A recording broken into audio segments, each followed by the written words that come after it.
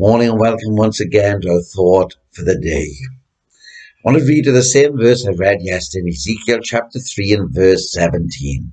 Son of man, I have made thee a watchman of the house of Israel. Therefore hear the word at my mouth and give them warning from me. People of responsibility. That's what God has made you and made me for the time in which we live. What a great responsibility it is. Yesterday we looked at the great privilege that is ours to keep a lookout for what Satan, the enemy of our souls, is doing in the day in which we live. And if you seek the scripture, friends, you will be alert for Christ, for the Bible says that we are not ignorant of his devices. And so if we're not ignorant of his devices, we must be vigilant and seek his face and point men and women to Christ. You see, the Lord has given us a message of warning for the time in which we live. But are you delivering that message? And if you're not delivering the message, then when the wicked men and women shall die in their iniquity, the Bible simply says that their blood shall be required at your hand. That's the responsibility that we have. You see, our duty is to be watchmen to our family, to our neighborhood, to our office, to our factory, on the shop floor. God help us to do this, friends, in a way that is pleasing to him. You see, there was a watchman in the New Testament. His name was Paul. And he said in Acts chapter 20, verse 26, he says, Wherefore I take you to record this day that I am pure from the blood of all men, for I have not shunned to declare unto you all the counsel of God.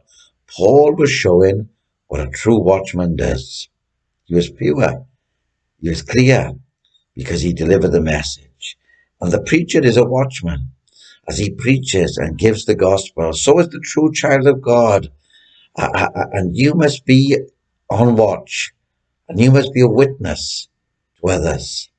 You must be on watch for the deadliest enemy. Sometimes can come even as an angel of light. And we've got to be able, friends, to tell when he comes. Otherwise, we are useless. You see, Isaiah complained about the watchmen of his day. Listen to what he says in Isaiah 56 and 10. He says his watchmen were blind. They were ignorant. They were dumb dogs. They couldn't even talk. What use is the dog if it doesn't even bark? God help us, friends, to warn of the day that is approaching, the day of the Lord. We read of the master watchman himself, Jesus, the divine Son of God. And he says in John chapter 4 and verse 4, he says, he must needs go through Samaria. Why? Because he saw every day a woman of Samaria coming each day to the well alone to avoid her neighbors. And so Jesus goes through Samaria and he sits and he waits at the well. Isn't it incredible, friends, that Jesus waits for the sinner? Thank God he waited for you, and thank God he waited for me. The master waited and told her all things. He warned her and he saved her. And she went and told the elders of the city. Do you know what she said? She said, come see a man that told me all things that I ever did. Is not this the Christ? Oh, this woman had led a very sinful life. She had 5 husbands, and she was now with another man, which made 6. But now she was to meet with the 7th man, and this man was the perfect man. This was the divine Son of God. And he was trying to transform her life. Friends, seek opportunity to tell men and women of Christ. See lives changed through the power of God and made ready for Christ's coming. God help us to be good watchmen, alert, awake, and active for the Master.